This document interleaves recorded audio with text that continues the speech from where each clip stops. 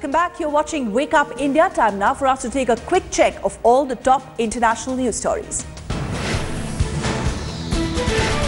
The UN General Assembly approved a resolution calling the Crimean referendum to secede from Ukraine invalid. It's the latest indication of Russia's isolation within the international community over its actions in Ukraine.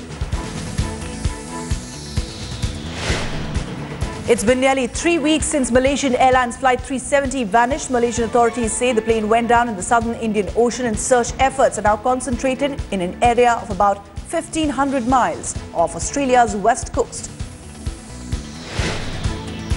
US President Barack Obama met Pope Francis and gave him a box of seeds as a gift, a fitting token as their first ever meeting provided a fresh start between the US administration and Catholic leadership after years of strained relations.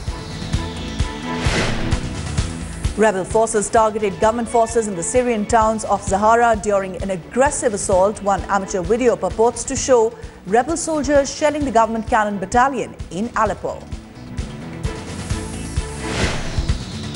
And Microsoft's popular Word, Excel and PowerPoint programs will become available to iPad users from Apple Inc.'s app stores.